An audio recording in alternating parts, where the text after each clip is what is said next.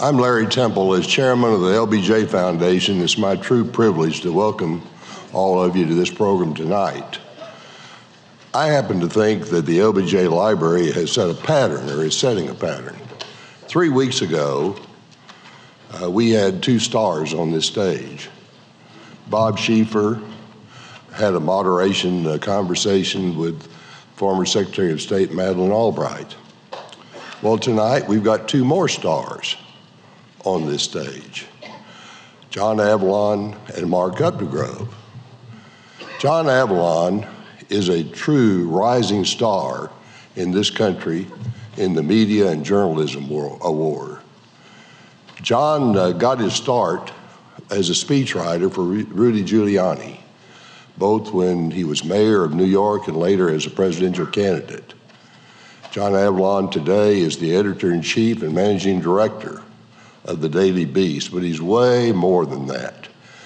He is a very active writer in this country. Every major magazine has seen one of his pieces. Moreover, he's on television all the time. You can look at CNN, you look at MSNBC, you can look at PBS, you can look at C-SPAN, and you'll see John Avlon. I will also tell you he is a prolific writer of books. He's written multiple books. The one that's most prominent, the one that's most spotlighted, is about Washington's farewell address.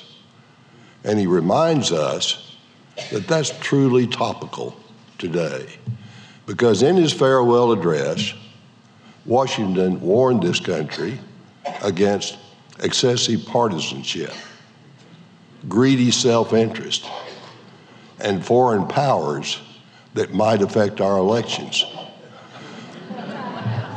Now think about that. If that's not topical, I don't know what is topical. I will also say that John started to say fame, maybe notoriety, because he has been blacklisted by President Trump.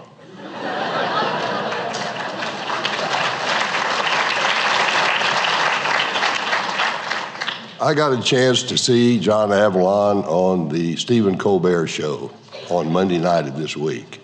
He was a star there too. But he said something that resonates very strongly with me. What John said that night is he perceived his duty, his responsibility as a journalism expert, he didn't call himself an expert, but he is, as a journalist, to call a lie, and a fact. And I wish that there were more people like him with that same attitude. I think we'll all see a long time ahead John Avlon on the public stage of this world. And I think we'll all be glad that we met him on this stage tonight. Now let me tell you about the other star. I bet all of you think you know Mark Updegrove. Those of you that have been coming here for many years have seen him on this stage. With the possible exception of Harry Middleton, Mark Updegrove has been on this stage more than any other human being, period. He was here as the indomitable director of the LBJ Library from 2009 until he left last February. But he was very prominent before he came to this library. He was a historian on the presidency that was well known throughout the country. He had been the editor of Newsweek, he had been president of Time in Canada, and he had written 2 books on the presidency. One of them called Second Acts, saying what some presidents did after they left the presidency. The other book was called Baptism by Fire, of what happens with presidents that come into office at time of crisis. Now, Lyndon Johnson Robb, I heard chastise him once about the fact that Lyndon Johnson wasn't in either book. But in spite of that, he was picked to be the director of this library, and were we ever wonderful to have him. He set a new standard. I will tell you, and it's not hyperbole and it's not Texas bragging, when I say there are 13 presidential libraries, and during his tenure here, he was widely known and respected as the single best director of any presidential library.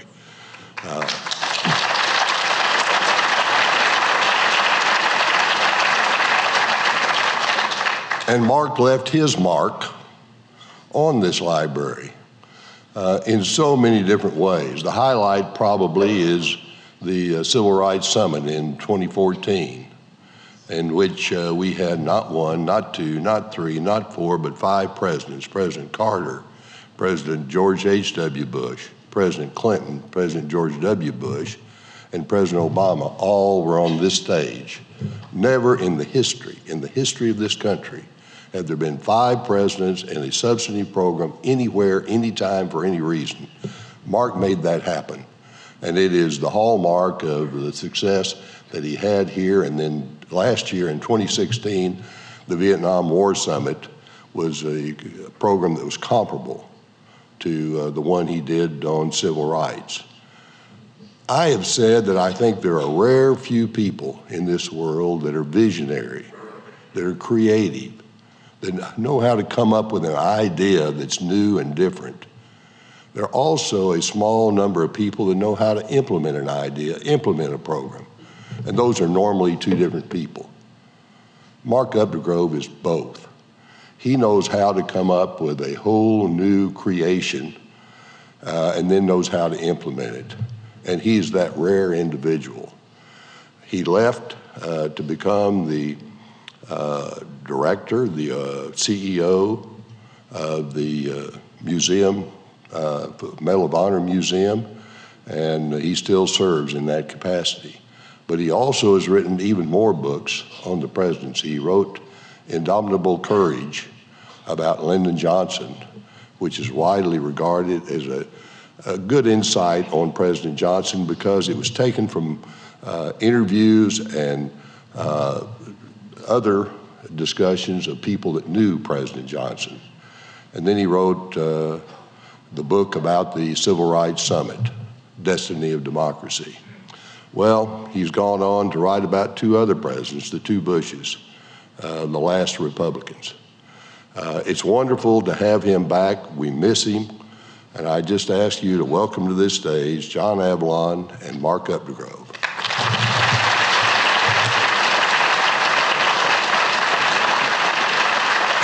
How y'all doing?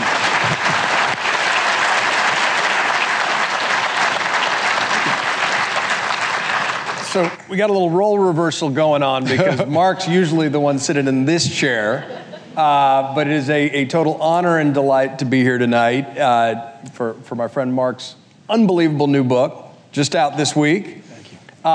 It is a wonderful portrait of American politics and power, but also the personal bonds of 2 extraordinary Americans, 2 presidents, which you frame as a love story. And it is. It's really profound, and I gotta say, it's a not so subtle contrast to some of the things going on in our country right now. But we'll get to that. How did the idea come to you to write this book, and how did you land it? Because, that's a difficult negotiation, I imagine. Well, I'll answer your question, John. It's a very good one. I just want to, first of all, I want to thank you all for being here. It's so great to be home. I want my chair back, but it's so good to see so many old friends. And the days I spent at this library are really the best of my career, and it's just wonderful to be back home in many respects. Thank you to my dear friend Larry Temple for that gracious introduction. It can only go downhill from here, Larry. And thank you to my dear friend John Avlon for coming in from New York City to do this interview. Larry mentioned that John was on the Stephen Colbert show earlier this week, which he was. There was a bit that John Colbert did about my book last Monday night, a week ago from Monday, in which he took the cover of that book and said, "This is the Bushes looking lovingly at Donald Trump's poll numbers," among other things. And it was this great little bit that he did. It was wonderful for a couple of minutes. And then I thought I was on the top of the world. And then John is a guest on Colbert. I said, that son of a gun one-upped me. He was just wonderful. So if you get a chance to Google John Avlon and Stephen Colbert, you'll see his just wonderful hit on the Stephen Colbert show. And you get a great sense of what a great mind we have in John Avlon. To answer your good question, John, this was a story that needed to be written. This is we've only had one other father-son president in the history of the United States, John Adams and John Quincy Adams. And there was 24 years, nearly a quarter of a century, between the presidencies of those two men. John Adams was in his last 16 months of life when John Quincy Adams was in office. He was in Quincy, Massachusetts, a 3-day stagecoach ride, maybe a 6-day stagecoach ride away from Washington. So he really wasn't able to be in Washington to be any kind of influence on his son's presidency. But George H.W. Bush was a spry 76 years old when his son took the office. He had just been there 8 years before, and he was in a position to be a real influence on his son's life. So this is a story that needed to be told. And 41 agreed to do it if 43, George W. Bush agreed to do the book. And I wasn't sure whether he would say yes or no. Yeah. I went up to Dallas. I knew George W. Bush a little bit. He took the meeting, and I was shocked that in the beginning of the meeting, he said, I've decided this story needs to be told and you're the guy to do it. I was so unprepared, I didn't have a tape recording device. And he sat there and he put his feet up on the desk and he fingered an unlit cigar and he started talking about his dad. And I realized there was so much to him that was a mystery about his father, particularly his father's storied early years when he went to war as an 18-year-old, signed up for the Navy to get in World War II at 18, was in the Pacific Theater and shot down when he was 19. And his life was spared, but the lives of his crewmates were not. And he realized that there was some purpose that he had on Earth, that he was spared and his friends were not.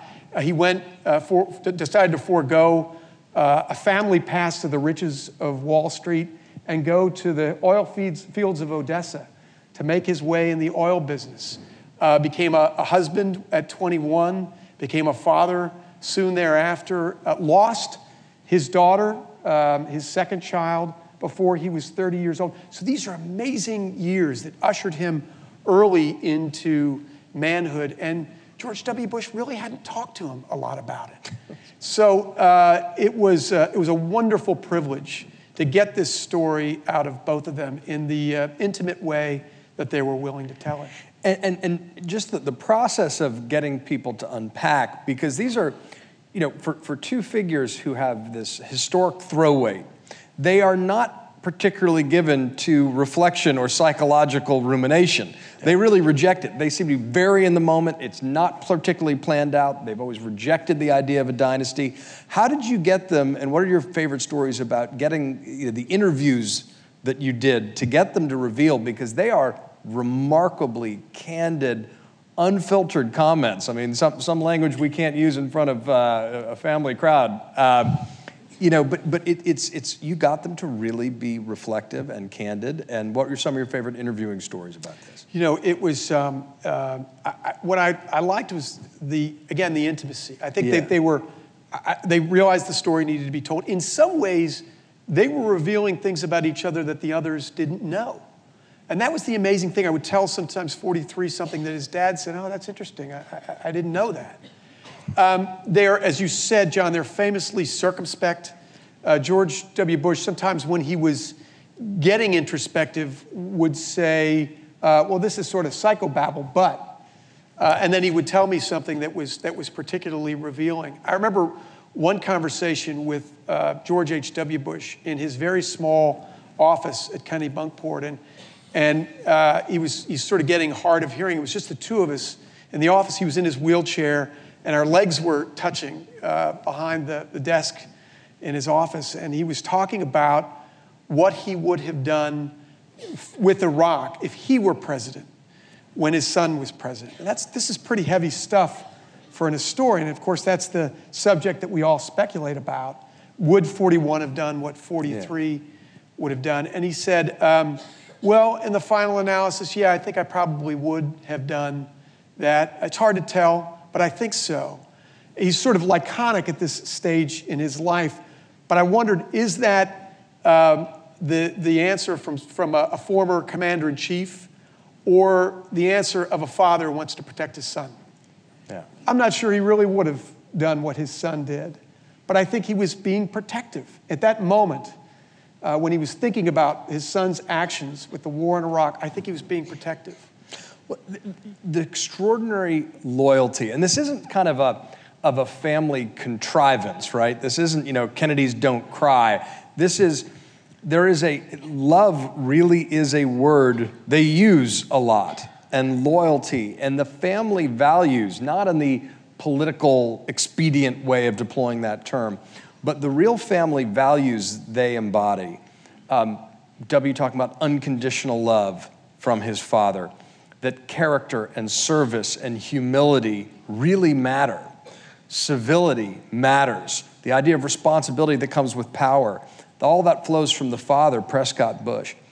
How do you codify that tradition in the family and then contrast it with some of the values we see in our politics today? Because to me, it is stark. Yeah, it's dramatically different. The Bushes, there is a family ethos, and it's palpable when you're around the Bushes. I think Prescott Bush, as you mentioned, John, he stands for civility and decency and putting service above self. And that was something that was passed through the Bush family. George H.W. Bush talks often about the lessons that he learned, though, at his mother's knee.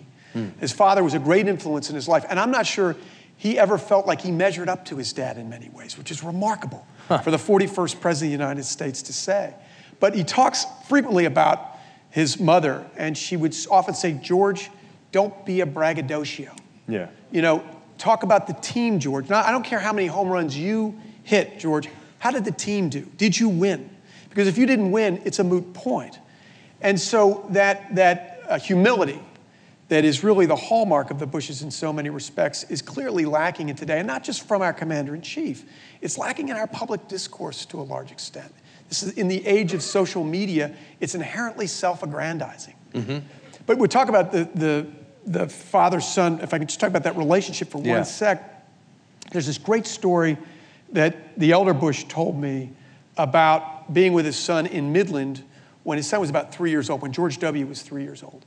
And apparently, he erupted in a fit of temper about something.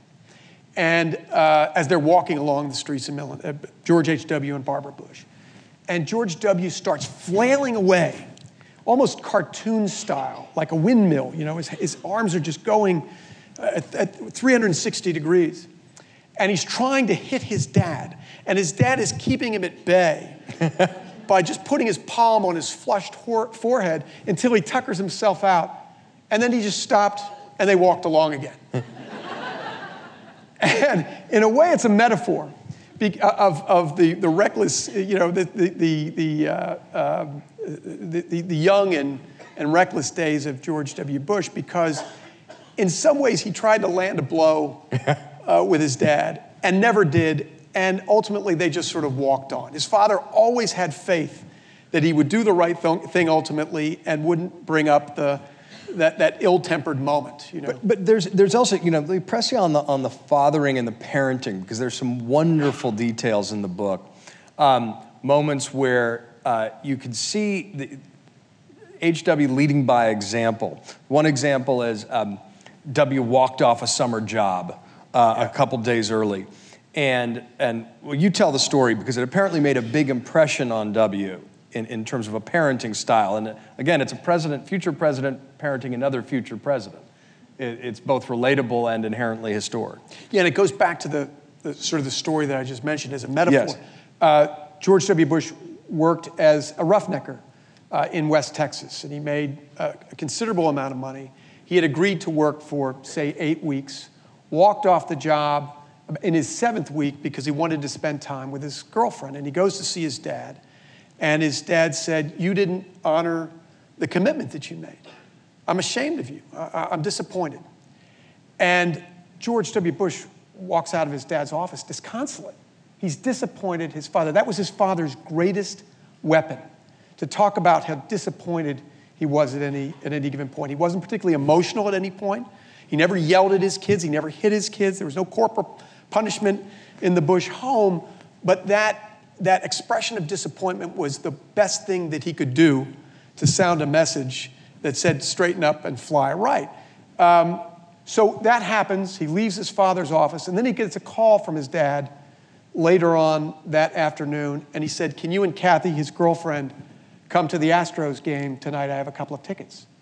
So he expressed his disappointment, but he also welcomed him right back into the fold. And that faith that he had in his son to ultimately do the right thing never waned. Yeah, and I love that that is the story that he carries with him. There's another fascinating one, too, where his mother, Barbara, they have a family intervention because he busts him for smoking at 17. And H.W. weighs in. H.W. weighs in. Well, it's Barbara Bush. They take him out to dinner. He's, at that point, 16 years old. And it's up in Kennebunkport. And George W. thinks, well, this is a big deal. This never happens. You know, the parents never take me to dinner. And as John said, it was an intervention. Barbara Bush said, you smoke. You smoke. What are you doing smoking? And George H.W. says, well, Bart, you smoke too. And then the subject just kind of died. But what I love is that sort of, you can't lecture someone for doing something you do yourself. There's just a bit of Yankee, common sense, which is lovely.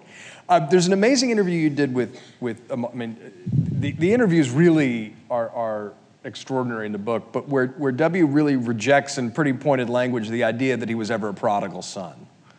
And that was interesting. There are a lot of misconceptions about George W. Bush and about the relationship that he has with his father. But one is this expedient narrative that he was the prodigal son, the ne'er-do-well, the one who was never expected to amount to anything and certainly wouldn't be the political heir apparent. That is just dead wrong in many respects. There are aspects of it that are true. But actually, he was quite auspicious in many respects. But one of the things he said to me was, and I'm going to clean up the language a little bit. He said, I chased a lot of tail, and I drank a lot of whiskey, but I was never the prodigal because I never left my family. And he never did. He always embraced his family. And and talked about that, the fact that he made it on his own. One of the things you're almost expected to do as a Bush is make it on your own, to achieve some success on your own, but to leave the nest, often strike out in a different place, as George H.W. and Barbara Bush did, to make your own mark, and then once you can provide for your family, to go into public life and to put something above yourself. And ultimately, George W. Bush does that. But his family never leaves him. He always loves and respects and admires them. And I don't think he was as rebellious as some people think he was.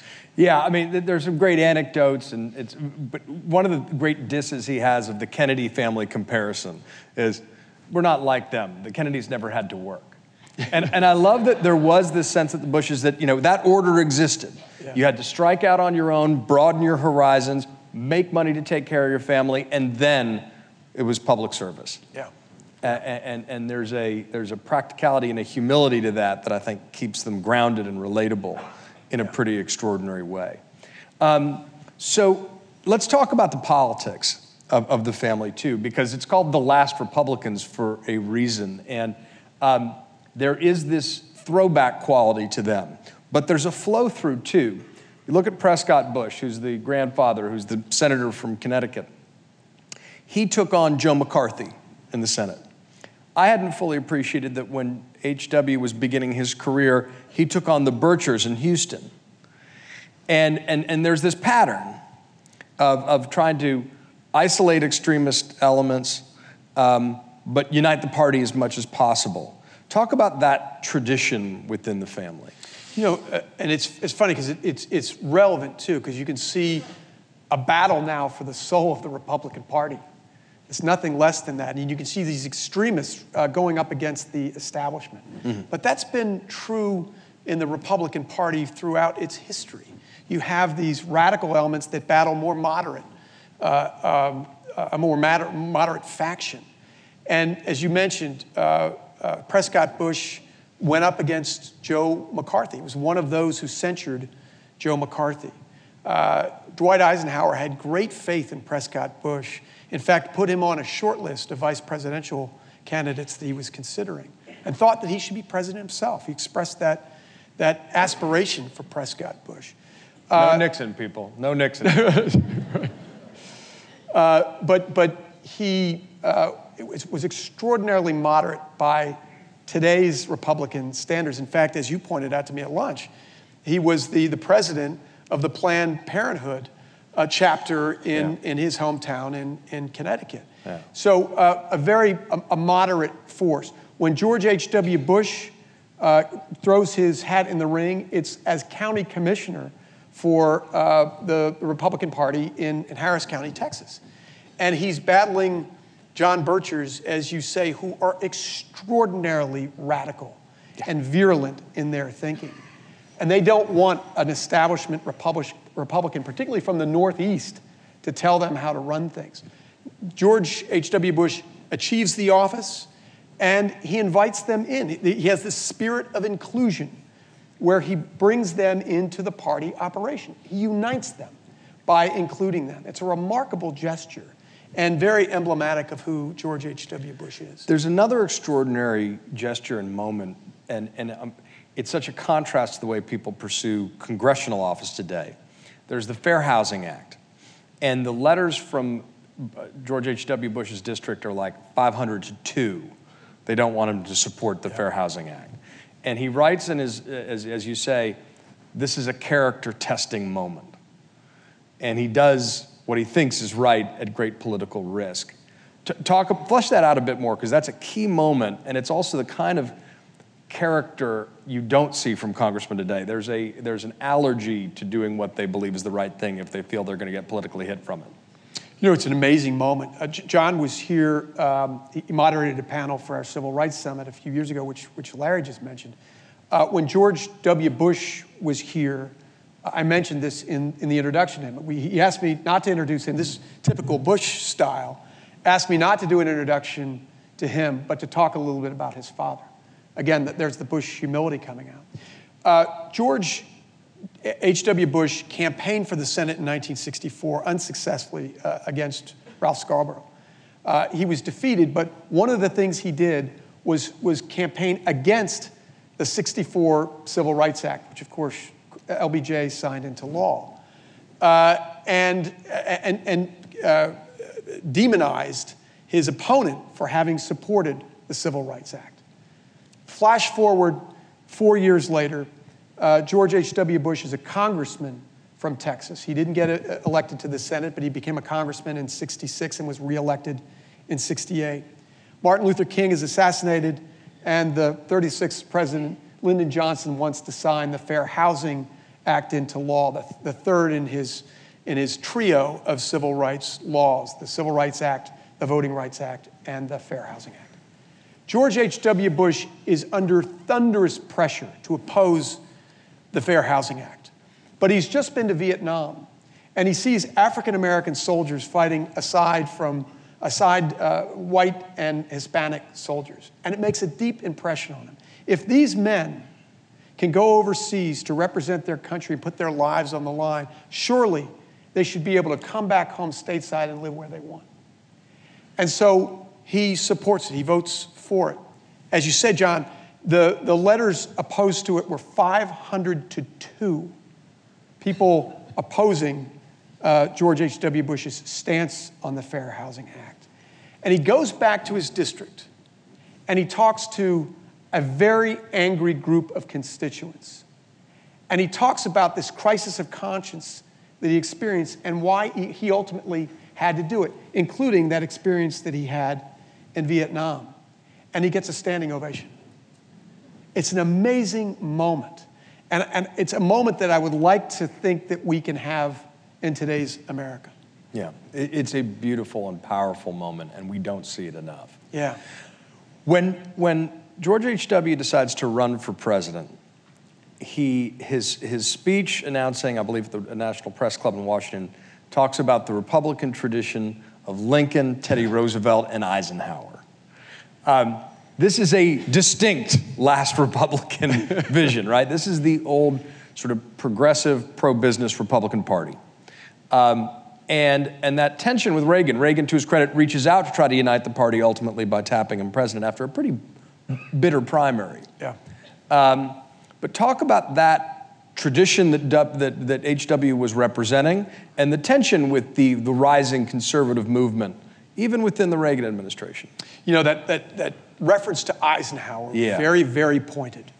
Eisenhower actually battled conservative forces as well. Robert Taft was competing with Eisenhower for the Republican nomination in 1952. And there were very radical elements on that side too. But Ike's just sheer likability was enough of a force to carry him over the top. His sheer popularity and prestige as a general who would help to lead us through World War II.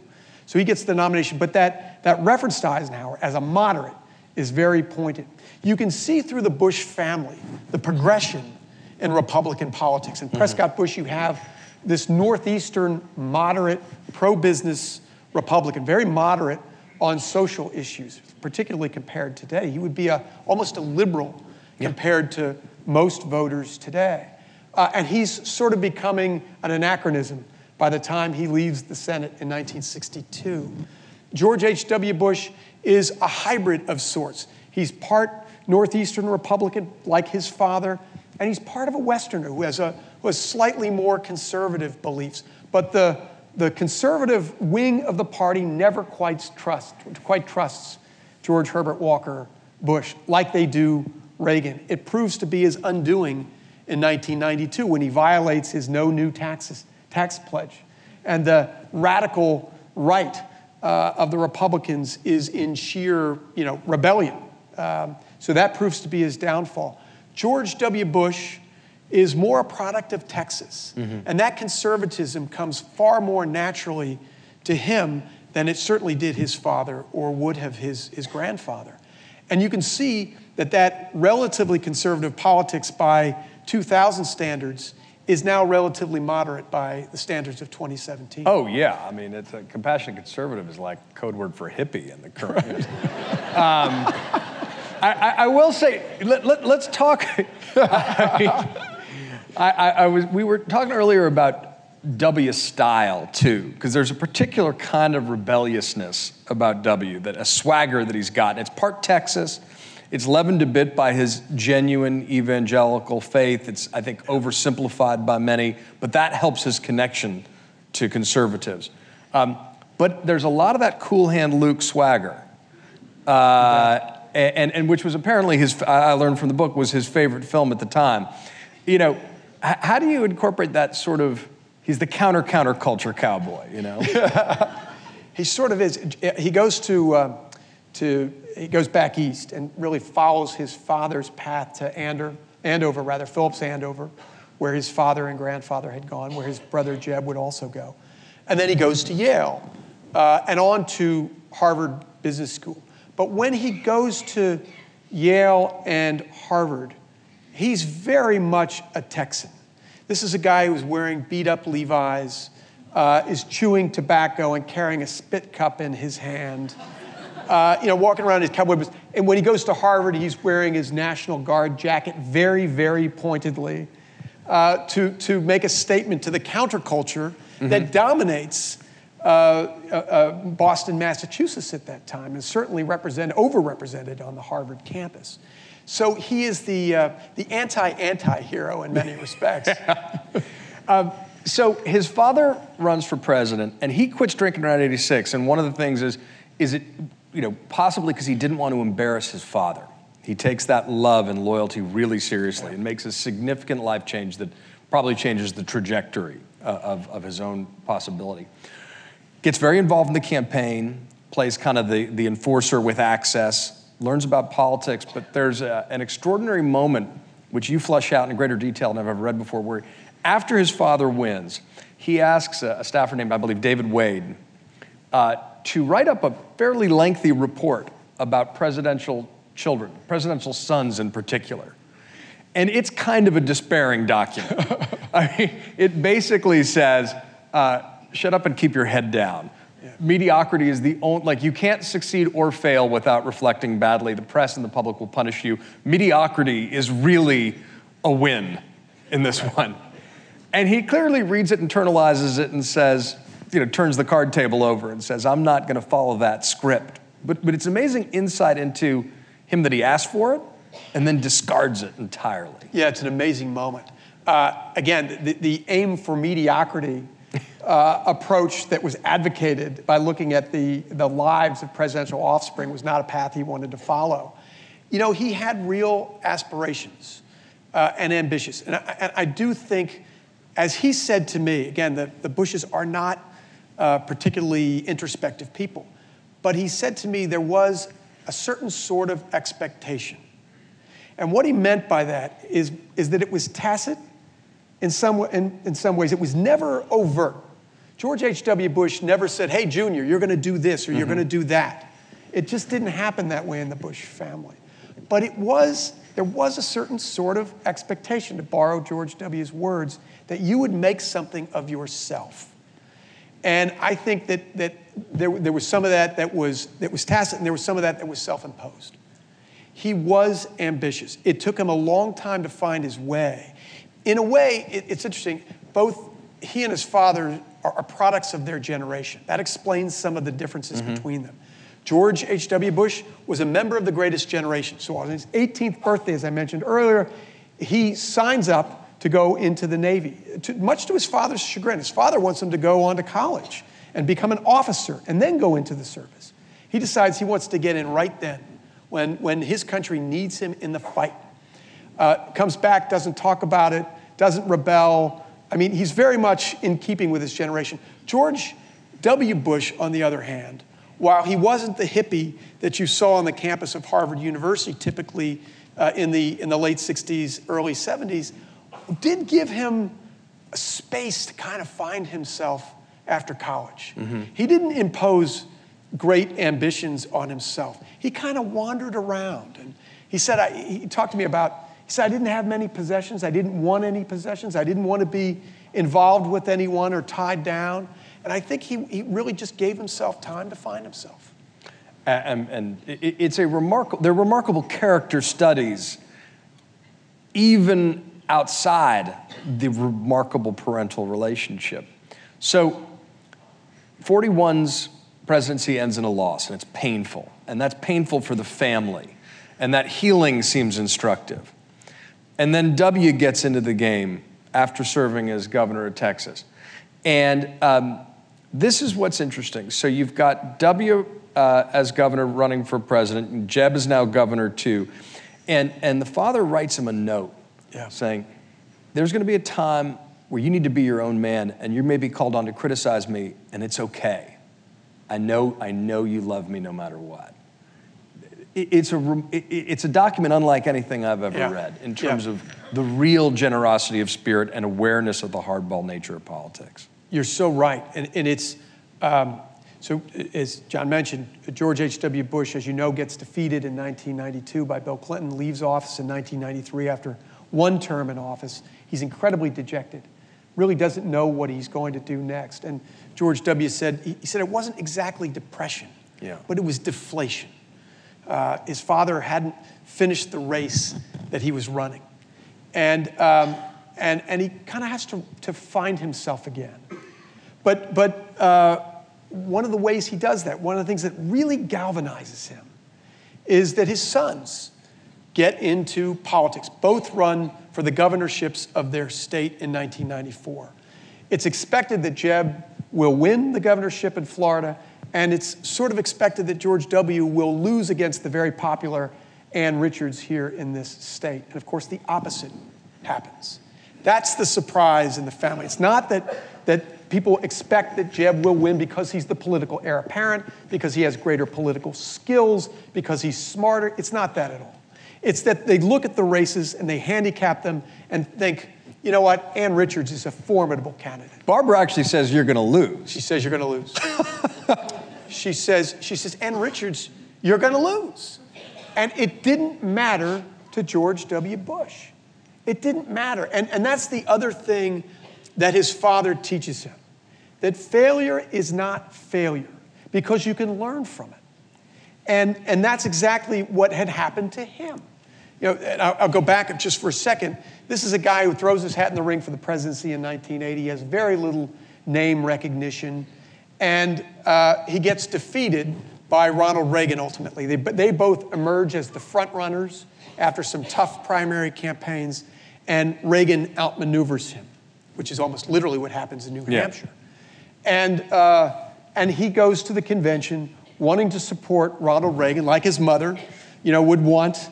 You extend a hand, whether you're defeated or lost, to the person who you either vanquished or were defeated by. And he thinks that's the end of his life in public service. And he gets a call from Ronald Reagan against all odds, asking him to be his running mate. So defeat wasn't defeat. It led to something else. So George W. Bush throws caution to the wind, and he knows he's going to win. I asked Laura Bush about this. I said, did you think he was going to win? And she goes, yeah, I never had any doubt. And I don't think it was just hyperbole. I really do believe that she felt her husband had that will to win. So the public lives of Jeb Bush, ultimately, Jeb Bush loses the race for the Florida governorship in 1994 and goes back to win in 1998. So his getting into politics and George W.'s getting into politics gives George H.W. Bush renewed life. Total renewed life. Yeah. And then, of course, the sublime triumph when the son is elected president after that interminable Florida recount. And he handles it in a really interesting compartmentalized way. W basically delegates it to Jim Baker and just kind of checks out sort of fatalistically.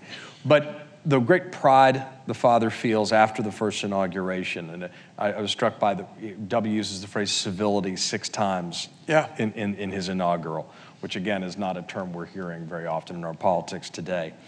And they're very, very tight, especially with the President Bush 41's reputation as being the great statesman, the foreign policy leader.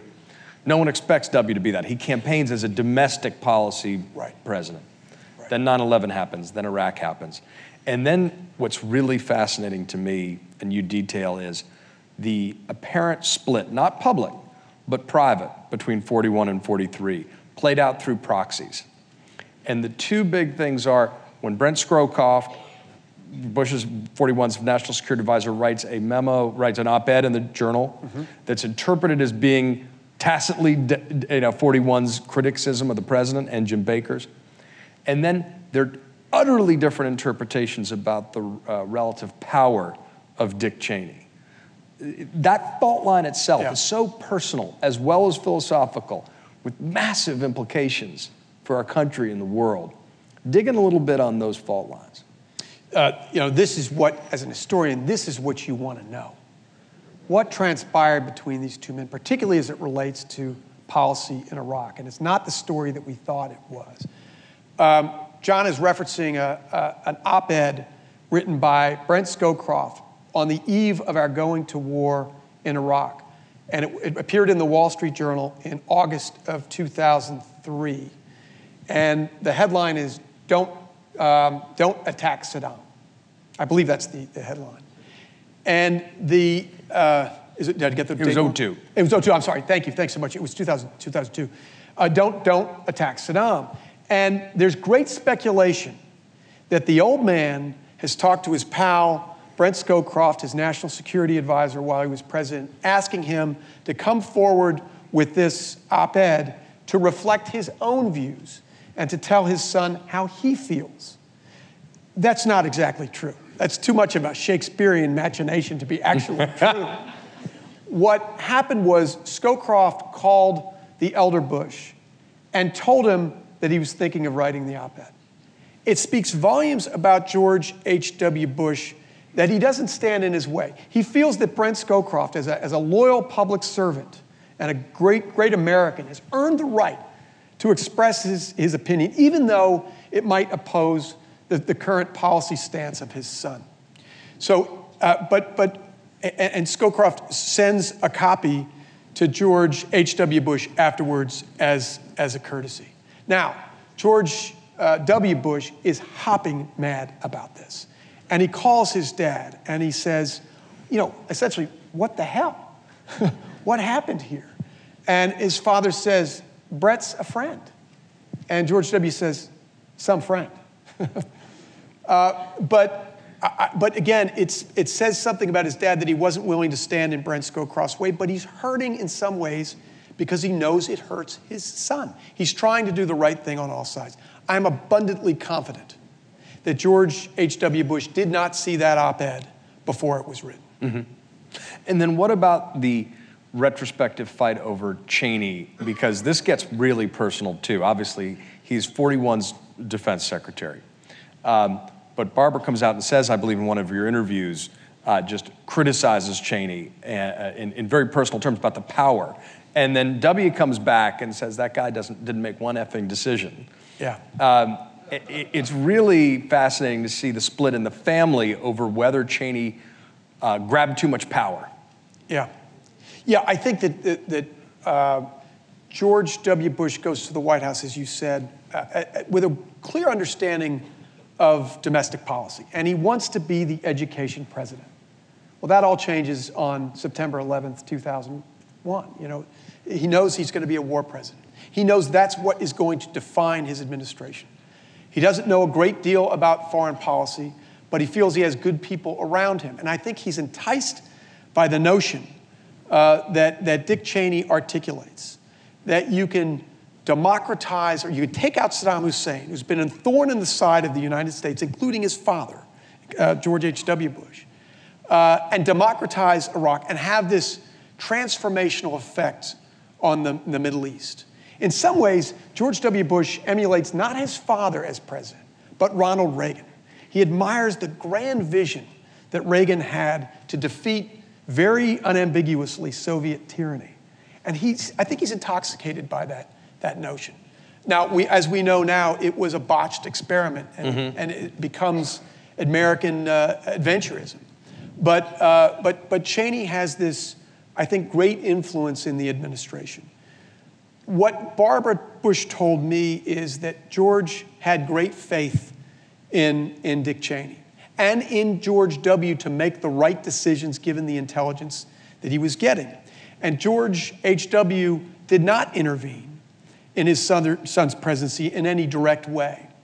But one of the reasons that he doesn't intervene, that he doesn't say, Junior, you're doing it all wrong, is because he understands the office of the presidency. Well, it's partly because of his inherent humility, but he also understands that he doesn't want to be another burden to his son. There are so many burdens inherent in that office. He's not going to contribute to an additional burden for his son.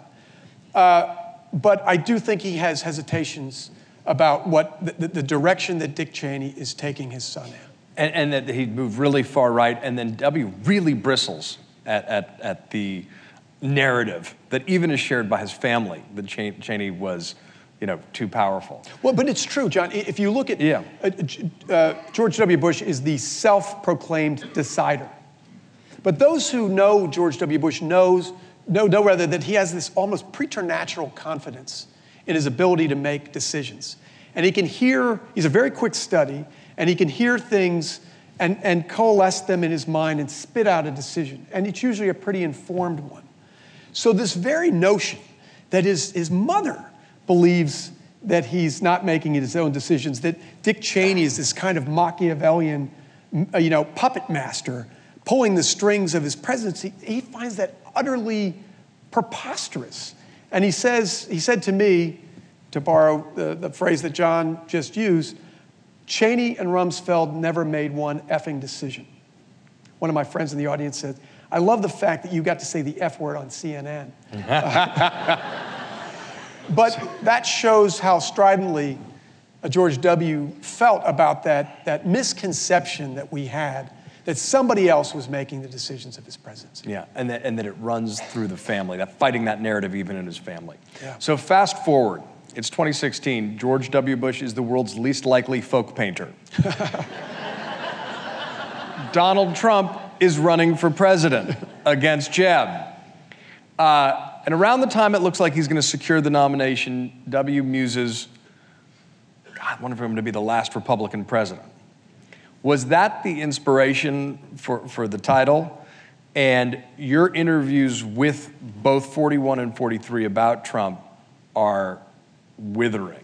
I believe you broke the news in the book that 41 confirmed that he voted for Hillary Clinton, which is like anathema to Bush family values before 2016.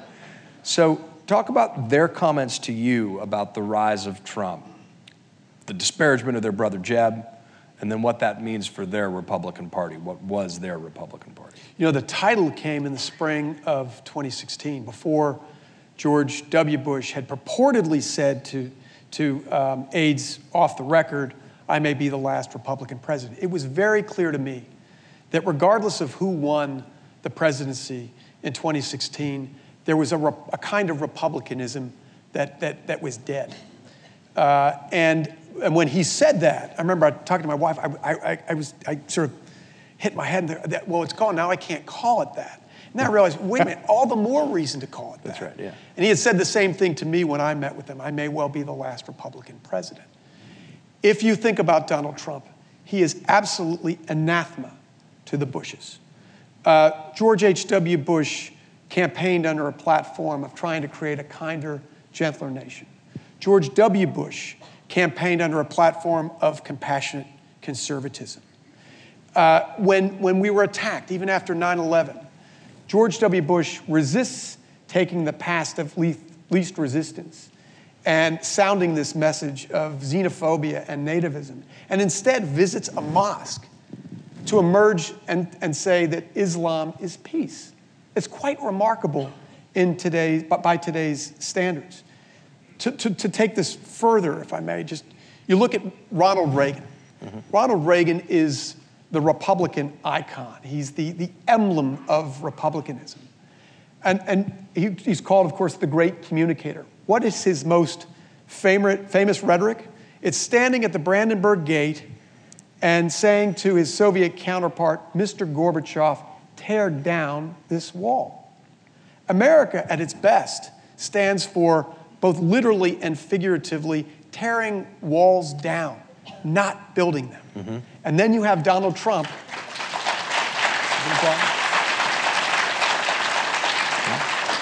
If I can take it just a little further, you just look at Ronald Reagan's policy toward the Soviet Union, which was trust but verify.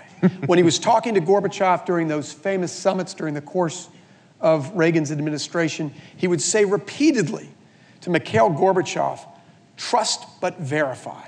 It's so much that Gorbachev got sick of it. In fact, Gorbachev stood on this stage and talked about how sick he was of Ronald Reagan saying "trust but verify."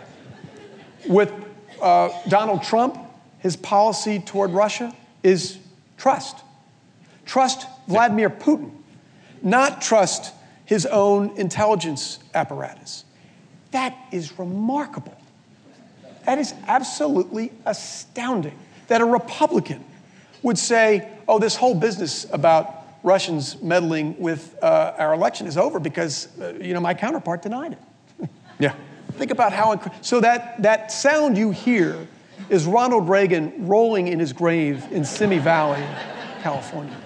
But actually, John, I want you to, sure. John was just on Stephen Colbert, as I mentioned, and you articulated this so well. Talk a little bit about your views.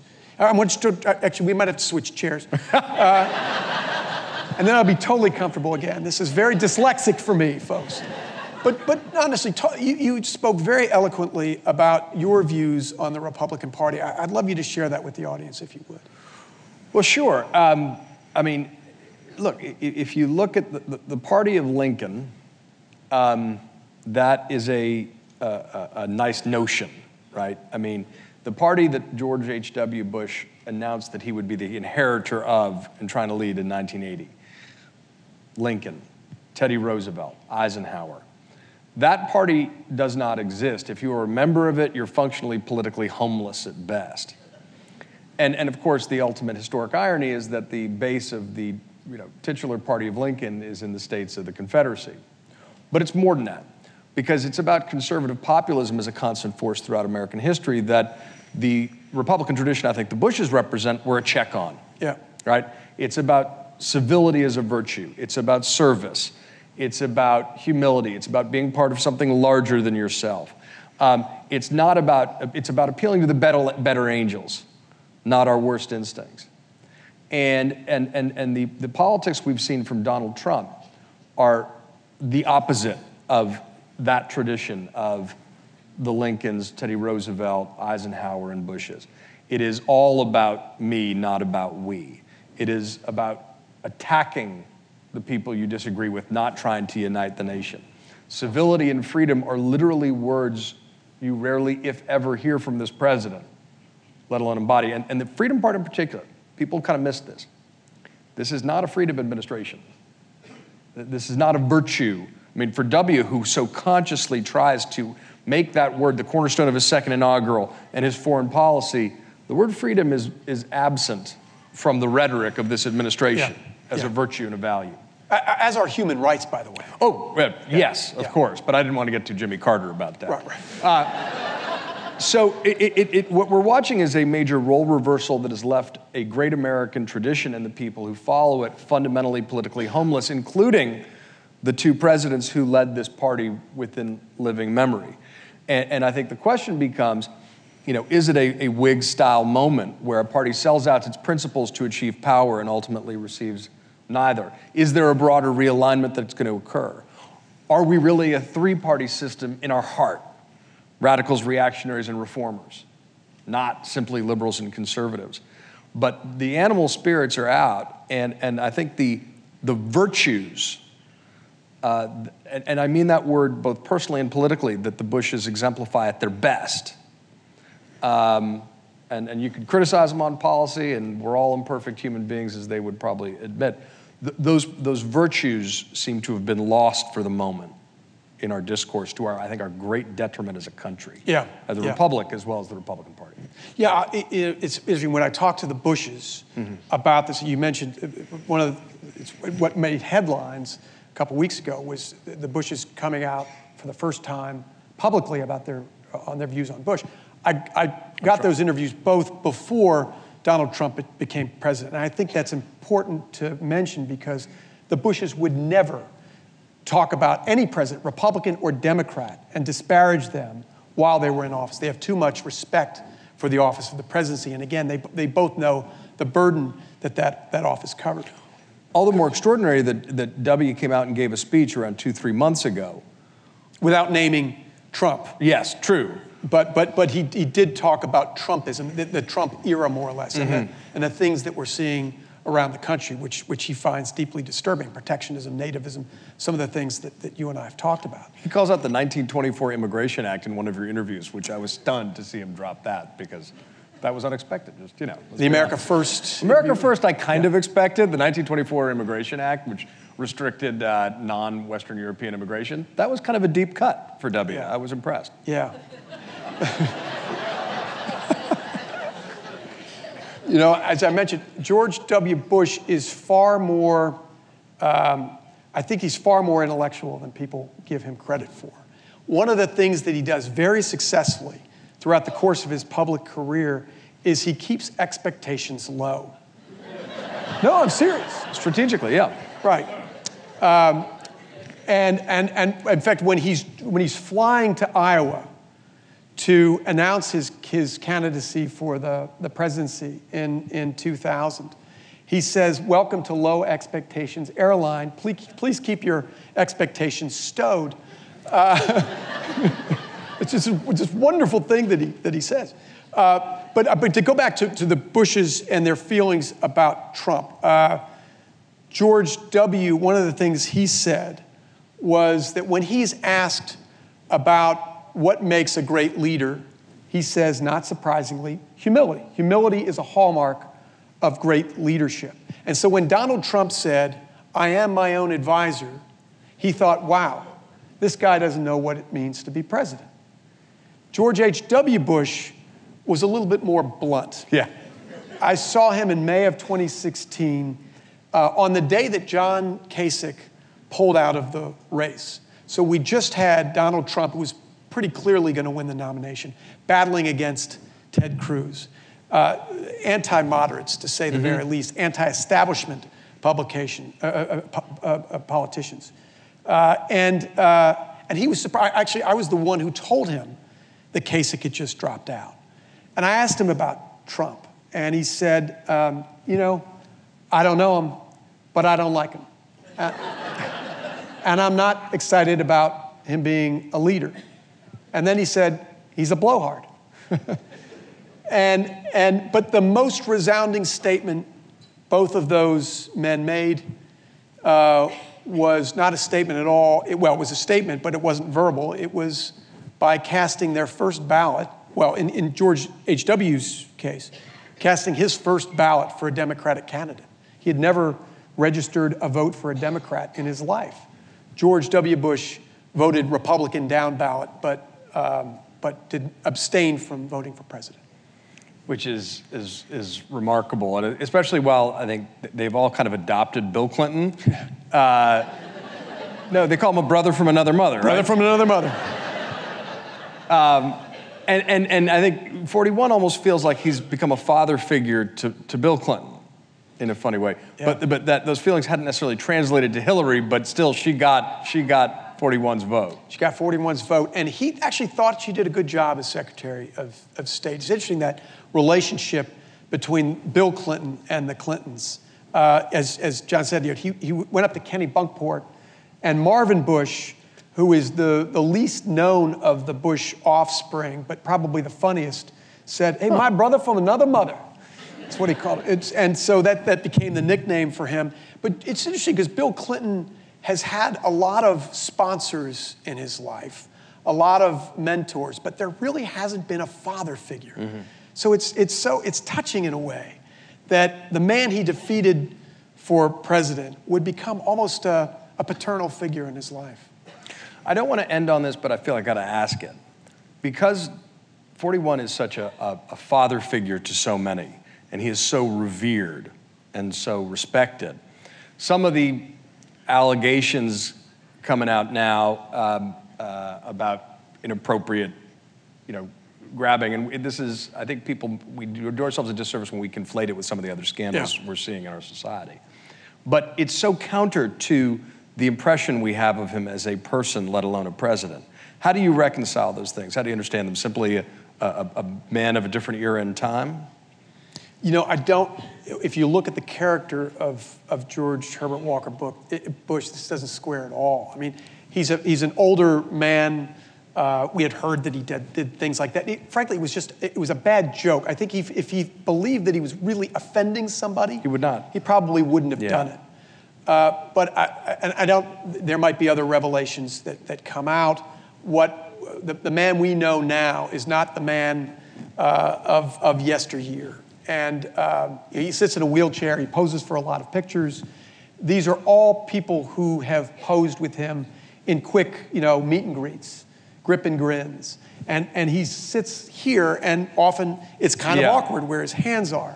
So I think we probably have to give him the benefit of the doubt. There's now a revelation that came out in the Daily Beast today, I think, about George H.W. Bush doing something in 1992. I don't know whether there's any... It was CNN. Was it CNN? Yeah. But again, it's so out of character for George Herbert Walker Bush. And I think that word character is the key word. As we sum up, I mean, one of the lines that keeps resonating to me in our particular political era is from a movie called Pulp Fiction, which is just because you are a character doesn't mean you have character. Yeah. But I think, in the case of W, you had both. Yeah. And I think it is about character and values and a love story unlike any other in American political history. Do you despair of it being a museum piece, or do you see a possible resurgence of this great American political tradition? I hope that the tradition of civility and humility and decency and putting something above yourself thrives in America. Frankly, we don't see much of it in Washington today, but we shouldn't despair completely. We're seeing so much of that throughout the rest of America. There are plenty of examples of that. I hope it is restored with alacrity to the Oval Office. This is an office that I revere.